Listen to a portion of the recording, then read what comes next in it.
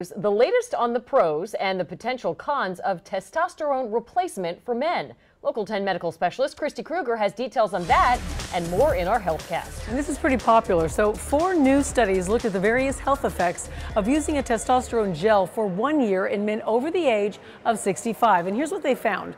Researchers found that male hormone replacement could correct anemia and increase your bone density, but it did not improve memory, and it actually increased the amount of coronary artery plaque.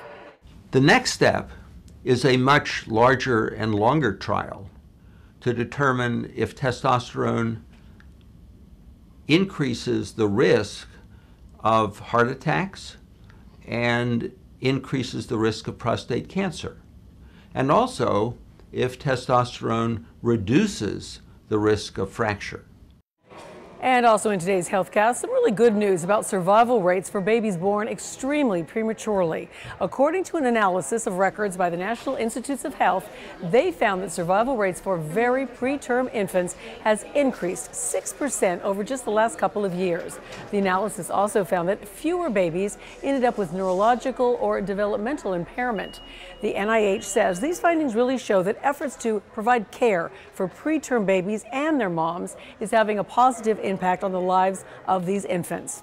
And coming up for you at 5, some new help for children with a disfiguring condition, and it's happening right here in South Florida. With your HealthCast, I'm Christy Kruger. Christy